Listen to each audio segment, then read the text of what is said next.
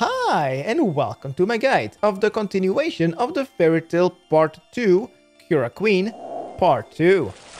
After we have already unlocked the fairy rings during my previous guide, which did not require any total levels. To finally complete this quest, we do need 57 herblore, 49 farming, and 40 thieving. Farming and herblore are boostable. Items needed: a dramen staff or a lunar staff, a vial of water, pestle and mortar, and Nuff's certificate. If you've lost Nuff's certificate, then you can simply go north of the bank of Zanaris and search the southern shelves to find her certificate again. For the recommended items are some food, armor, weapon, and potions to kill a combat 145, which protection prayers do not work against, though a safe spot for ranged and magic is available. Then also maybe one stamina potion and one teleportation method out of Zanaris after the quest is completed. Where to continue this quest is here in Zanaris. Let's start by studying. Right click on Nuff certificate and study. Then close the interface and continue going south to the Cosmic Runecraft altar, which is south of the fairy ring, south of the wheat field to Puro. If you have 66 agility, then go through the agility shortcut. If you have less agility, then you can go through the eastern one. If you have no agility, then you'll need to run around.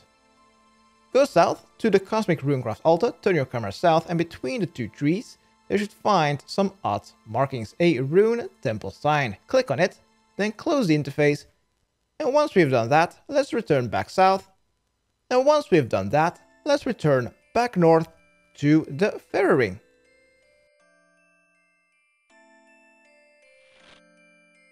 At the fairy ring, we will need to use the following codes.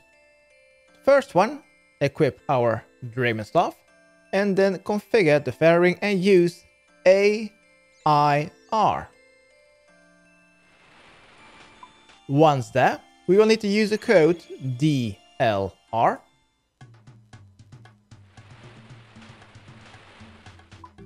Once there, we will need to use the code DJQ. DJQ. Next, we will need to go to AJS.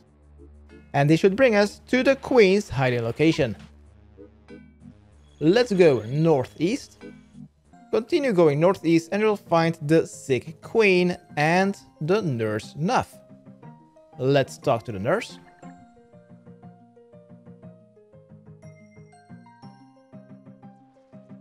After speaking to her, we will need to return to Zanaris. So let's go back southeast and use a fairy ring to go back to Zanaris. And let's talk to the Godfather.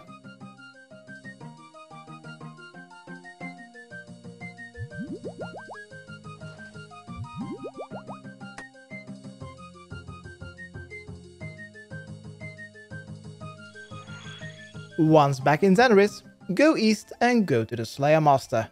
There is the Fairy Godfather who we will need to pickpocket.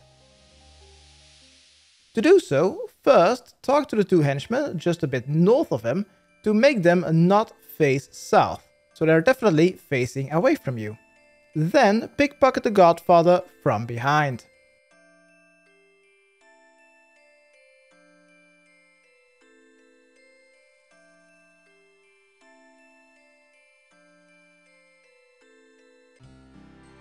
If you happen to fail this pickpocket, you will end up near the Ham hideout. Simply run south, back into the Lumbridge Swamp and return to Zanaris to try again. Once you have this, let's return to the Fairy Queen. So let's go back west and return to the fairy ring.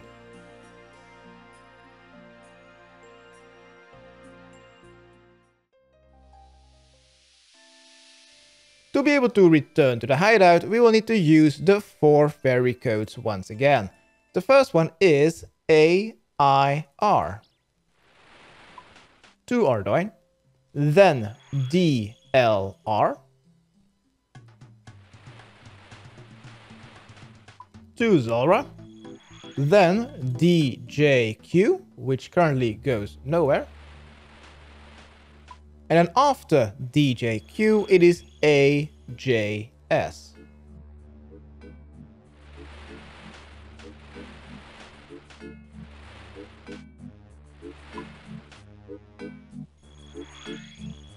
Once back at the hideout, let's give the secateurs to fair enough.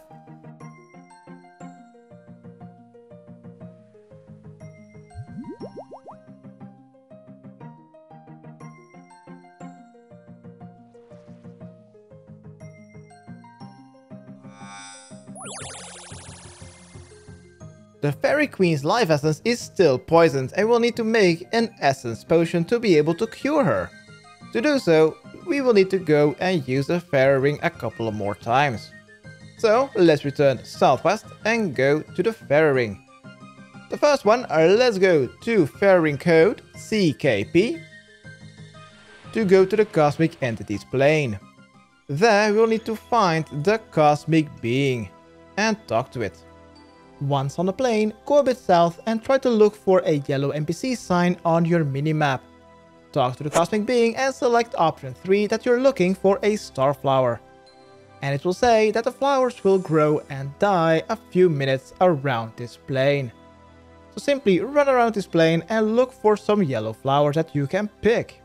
The location of these flowers is random for everyone, as they spawn in one location for a couple of minutes and then die and spawn at another.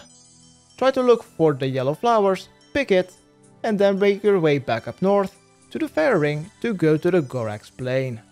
To do so, let's use a fairy ring code DIR.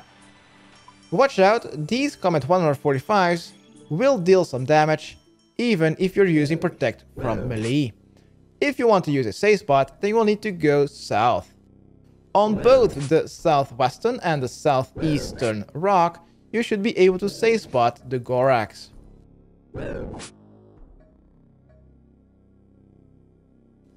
Next, kill one Gorak for its claw.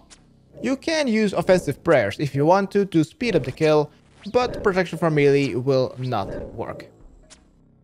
Also, did you know that because of a bug, the Gorax drop table is most of the time the rare gem table, so these monsters have the highest drop rate of a dragon square shield half.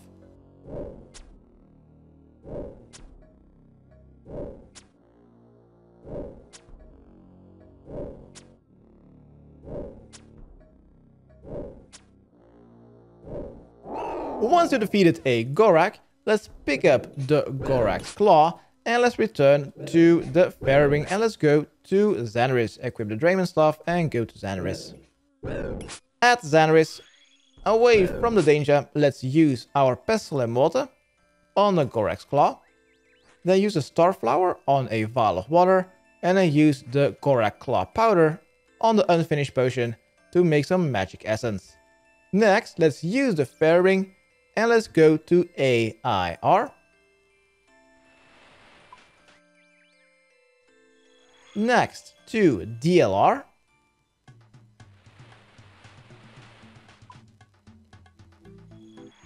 Then once again to DJQ. And then finally to AJS.